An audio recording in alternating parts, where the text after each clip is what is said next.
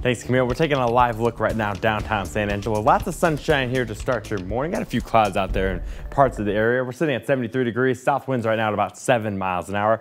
Dew points in the middle 60s. Going to be another breezy day today. Lots of sunshine expected, and it's going to be another hot one with temperatures above 10 degrees above average. So it's going to be another very hot and unseasonably hot day across west central Texas. Right now we're sitting in the low to mid 70s, 73 in Abilene, 72 in Sweetwater, 71 the cool spot out there right now in Snyder. Your morning headlines: another hot day Wednesday, like I had mentioned, lots of southerly winds as well. Weak cold front comes through during the day on Thursday, but a second stronger cold front comes through during the day on Monday. So two cold fronts we're watching.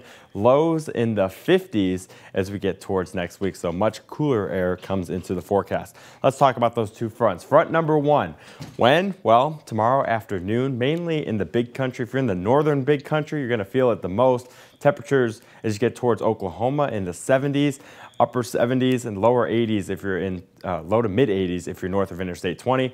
If you're south of Interstate 20, well, we're still going to be hot in the low 90s once again in the Concho Valley on Thursday. Front number two, though, area-wide comes through on Monday. Highs in the upper 70s to the north of I-20, highs in the lower 80s south of Interstate 20 with lows area-wide in the 50s expected by next week. So fall is on the way. We just got to wait a few more days for that. But we're tracking cold front number one over the next day or so. Clear skies out there right now. All the rain is into far, far west Texas and into portions of New Mexico.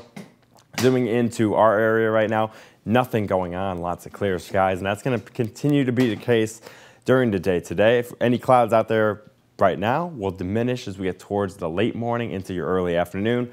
More rain towards Midland, Lamesa late during the day today and into the evening hours. It's going to slowly push off to the east, but our area is going to remain completely dry today.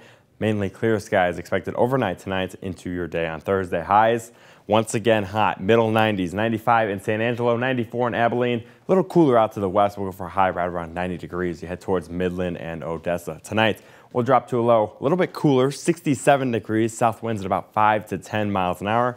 And your next 7 days shows hot day today in the big country. Cold front number one cools things off to the middle 80s in the big country for Thursday and Friday. We're back towards 90 by the weekend.